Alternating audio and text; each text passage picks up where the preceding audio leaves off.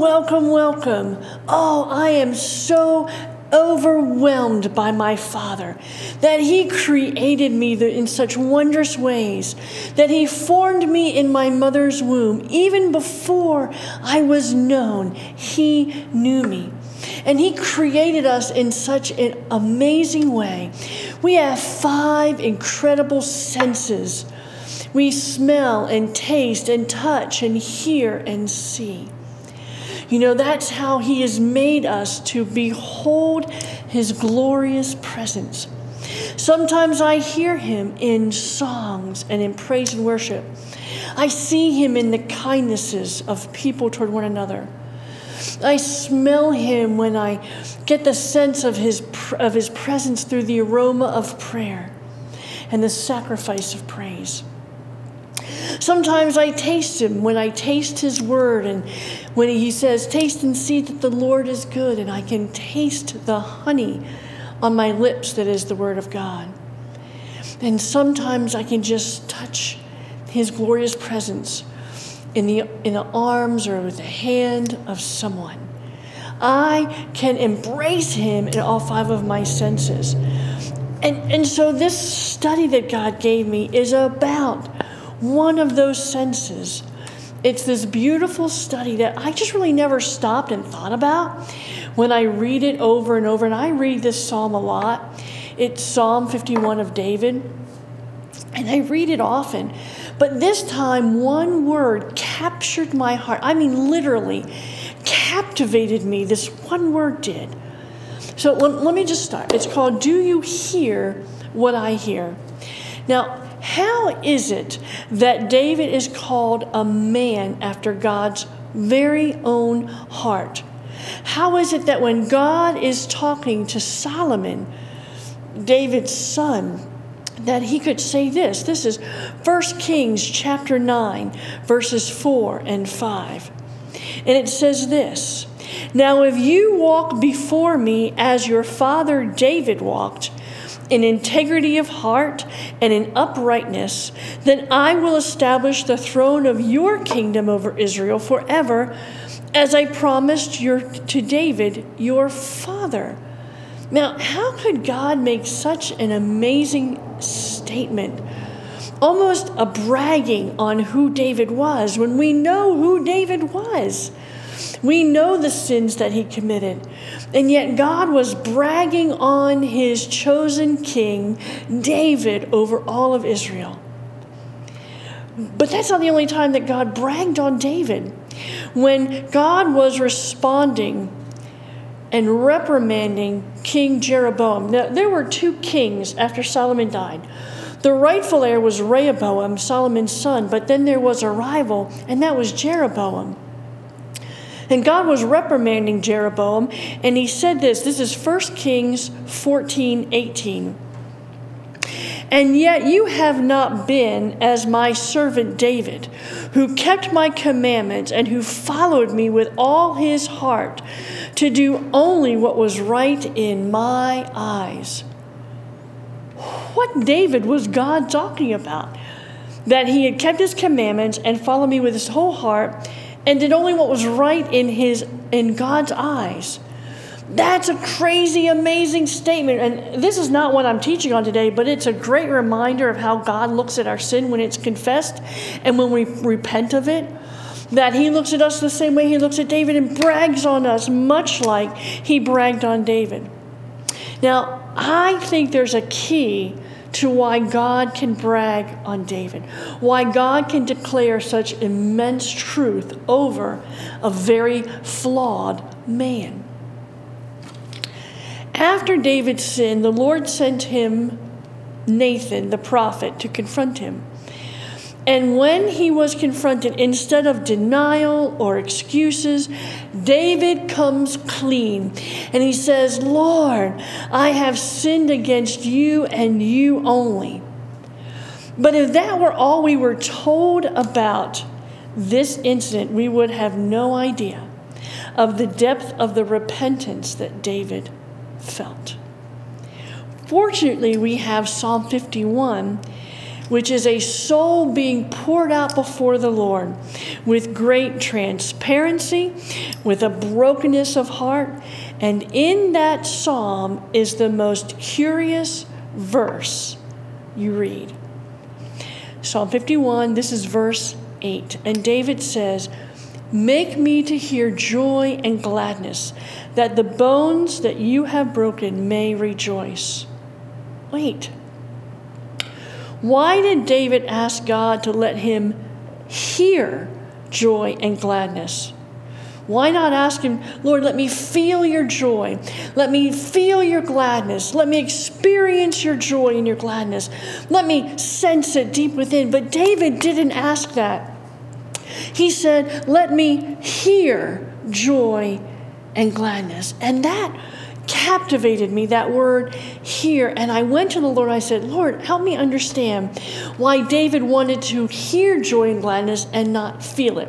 You see, we are driven by our emotions. Most of us in this world are emotionally driven. We're driven by our soul's desires. We're driven by our flesh. We are not wholly driven by our spirit, but we're driven by feeling and touching intangible things. And that's what we want to feel joy. We want to feel happy. We want to feel gladness. We want to feel whatever. David didn't ask that. "Lord, let me hear joy and gladness." Well, first let's look at what joy and gladness are and what David is really asking. Joy is something entirely different than gladness. Joy, in the biblical context, is not an emotion. There's a big difference between joy and gladness because gladness is emotion and temporary. Gladness is something that you feel that is coming and going. It can come and wane and come back and wane again. But joy is something that is spiritual. See, gladness is in the soul. Joy is something in the spirit. How do I know that? Because Galatians chapter 5 talks about the fruit of the Spirit, which is joy. So joy is something that is spirit-led, and gladness is soul-led. Joy is an attitude of our hearts, where gladness is an attitude of our soul, like our bodies. The term gladness tends to be broader than the term of joy. Gladness tends to include a notion of contentment and satisfaction, like I feel glad that I went to Florida. I feel glad that I had that pizza. I'm so glad you came to visit me. See, those are glad tidings, right? But joy suggests something more intense. It's a stronger sense in us than gladness. Joy is a permanent possession of gladness, while joy is a permanent possession, while gladness is fleeting.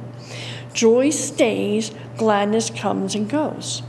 Now, by definition, gladness is defined as this: cheerfulness, to be bright, and to glisten. All outward appearances, right? But joy is defined as a state of mind or an orientation of the heart, internal. Gladness is expressed externally, but joy is something on the inside. It is a settled state of contentment and confidence and hope. It is settled. It is a sealed deal. I don't have to pursue joy. I have joy. If I have the Spirit, I have this unending joy. Now, in the midst of the storm, you do not have gladness. But in the midst of the storm, you have joy. Because the joy comes because you know that God will see you through the storm, deliver you out of the storm, or calm the storm. You're glad when you're on the other side of it, but joy is what gets you through it. The Bible is full of scriptures about joy. Let me just talk to you about joy for a second. Nehemiah wrote, "The joy of the Lord is your strength." Not gladness, joy.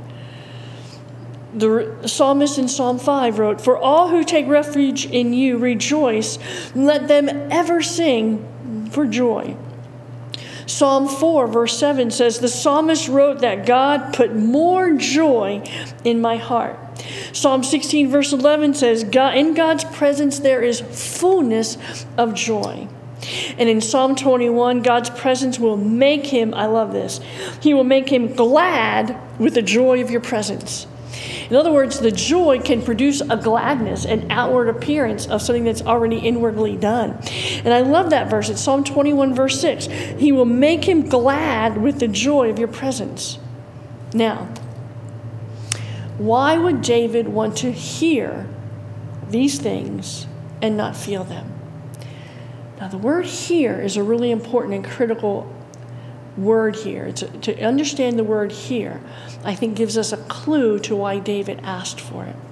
Because the word hear means to obey and to listen with the connotation of response.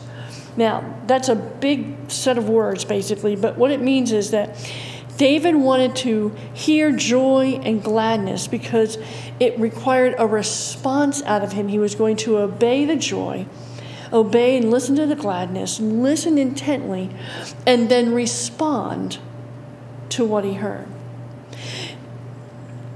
It's important to remember that the scriptures were entirely and totally written to be read aloud by their original writers.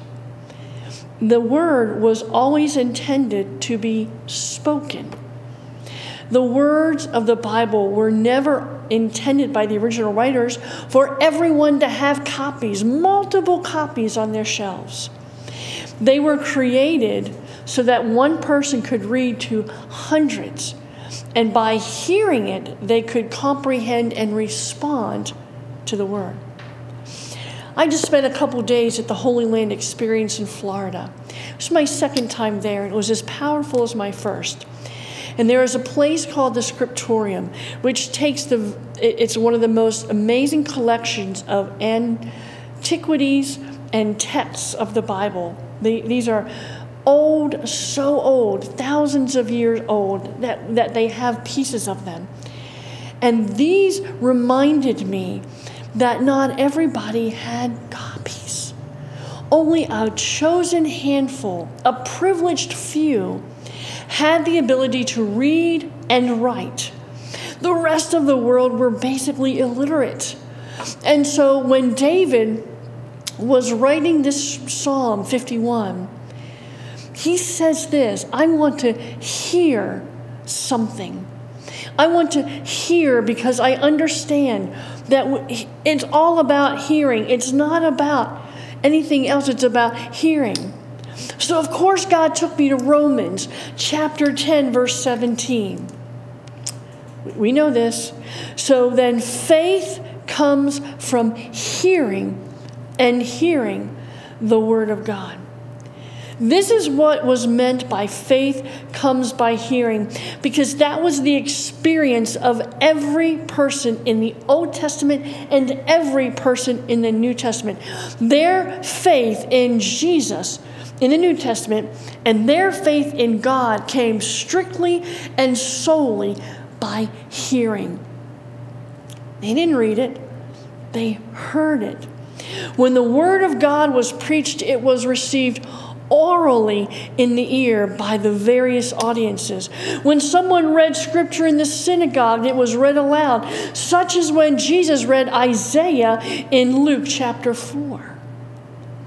And the audience heard Jesus orally. When the inspirational letters from the apostles were sent to the churches by Paul and Peter and James, they were read to the ecclesia, the called out ones, the church, and were read aloud and heard orally. We were at the Holy Land, I just told you that, and we had communion with Jesus. Now we understand that Jesus was just a costumed man and that he wasn't the real Jesus. But yet there was such a powerful anointing on this man, a call, a very specific, radically amazing call on this man. that when you looked into his eyes and he began to quote scripture, it came to life inside of us. When he prayed over us, it was like a stirring inside. Faith came by hearing the word. It didn't matter that he wasn't the true Son of God, but he was an imitator of Christ, much like we were told to be. And because he was an imitator, he preached out loud. And we all, 9 of us who went, all faiths were stirred. We had just this amazing stirring of faith. All of these instances, the audience heard the word of God being spoken by someone reading the text out loud. From that hearing, they believed, and faith came to them as it was given to them by God. Jesus was very concerned about the issue of how we hear. Mark chapter 4, verse 9. Then Jesus said, "He who has ears, let him hear." It's almost like Jesus saying, can you hear me now? Can you hear me now? It's like he's saying, be careful how you hear. And Jesus didn't just say this once. This expression, "He who has an ear, let him hear," is found 14 times in the New Testament. 14 times did Jesus say, "Let him who has ears hear." Why? Because faith comes by hearing. Jesus insisted that hearing was essential to acquiring eternal life. This is John chapter 5, verse 24. "I tell you the truth. Whoever hears my word and believes him who sent me has eternal life and will not be condemned. He has crossed over from death to life." He has crossed over from death to life. Let he who hears my word believe and cross over from death to life. Notice that out of Jesus' own mouth, the connection between hearing my words and believing. There is not one, listen, there is not one biblical connection between seeing and believing. There's not one biblical connection between feeling and believing. There is not one connection between thinking and believing. There's not one connection between touching and believing. There is not one connection between smelling and believing. The only biblical connotation to believing is hearing. I believe that's what David was asking for. Hearing so he could believe. Believe what? Believe that as heinous and grievous as his sin was, he said, "My bones were broken. My bones felt like they were breaking inside of me." The burden that was put on David because of his unrepentant, unconfessed sin was unbearable. He had a man killed. He stole a man's wife. He committed adultery. Name the commandment, David broke it. He bore false witness. He coveted his neighbor's wife. He committed adultery. He committed murder. You name it, David did it. And in that crucible moment, David felt dead. He just felt dead. Everything that he had had with the Lord was broken. Every fiber of his being had been wrapped because of the burden of that sin. And this scripture in John 5 said, "He who hears and believes has crossed over from death into life." And I believe David needed to hear God speak joy and gladness. Because if you read the rest of that verse, it says, "Make me to hear joy and gladness, that the bones you, Lord," that's a capital Y, "that you have broken may rejoice." I believe David needed to hear the Lord. "Restore unto me the joy of your salvation. Also a capital Y. It's not our salvation, it's God's. And David needed to hear God's restoration of his joy in salvation. David needed to hear, to believe that it could possibly be that he could be such a wretched sinner to become such a saint of God, that God would declare over him that this is a man who knows my heart and is after my heart, who kept all of my commandments, who was right in my eyes. David needed to hear, to believe. I have read Psalm 51 out loud many times in my life when I have felt like I have grieved the Lord and I've sinned before him. I open my Bible and I read Psalm 51. But then I read Psalm 34, which is the answer to David's Psalm 51. He then writes Psalm 54 and he says, "How blessed is the man whose sin is forgiven, whose transgression has been covered." Basically, you see, David heard the restoring salvation and joy of the Lord. He heard God speak into him, Psalm 34. David cried out, "God, speak something to me that I can hear joy and gladness." And then God sends him the words of Psalm 34. How blessed is the man whose transgression is forgiven and whose sin has been covered and taken away. David heard joy and gladness, and through that joy and gladness, he believed it was possible. He believed it was so. He believed with his whole heart that he could be restored to the Father. Oh, that can be us. If we would just hear what God wants to say, not try to look for it or pursue it or touch it, but let him hear. Let us hear what he's saying. I love the way Eugene Peterson interpreted the scripture in the Message Bible. I love the Message Bible, and Eugene Peterson just had this great way of opening up the word. And here's how he put. Now let me read Psalm 51:8 in its natural. "Make me to hear joy and gladness, that the bones you have broken may rejoice." Here's Eugene Peterson's The Message Bible. "Tune me in to foot-tapping songs. Set these once broken bones to dancing. Tune me in to foot-tapping songs and set these once broken bones to dancing." Don't you love that? David said, I want to hear a song. I want to hear a song of joy and gladness in my heart. Now, don't you know that David said that God sings songs of deliverance all around him? You see, David heard. David listened and heard the Lord. Can you hear what I hear David saying? Can you hear the joy and the gladness in your Father's heart over you? Can you hear him rejoicing and restoring you? Can you hear the faith surging within you because you have heard God's voice? You say you don't know his voice? Open the word. You'll hear his voice.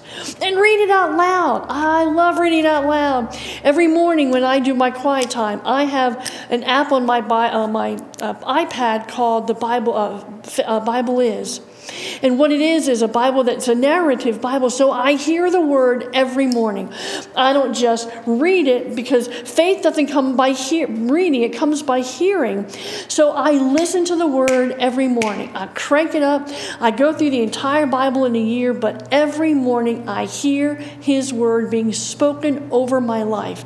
That's where my faith is built up. Can you hear him? Do you hear what I hear? Do you hear what David heard? Restoration, joy, salvation, and gladness. David said, Lord, I don't want to see it. I need to hear it. And when I hear it, I believe it. And when I believe it, I cross over from death to life, from dark to light, from ashes to beauty, from mourning to dancing. I cross back from one to the other because I have heard. Oh, saint, listen for his word. And if you don't know Jesus, please call us at the office. Get us online that we can lead you to him, that you might hear the joy and gladness that I speak about today. He's an amazing Savior, and He loves you desperately. And He longs to give you His voice. Jesus said, "My sheep know my voice. They hear me and know me." We want you to introduce you to Him, because He is painting this beautiful picture of your life with His, one brushstroke at a time. God bless you.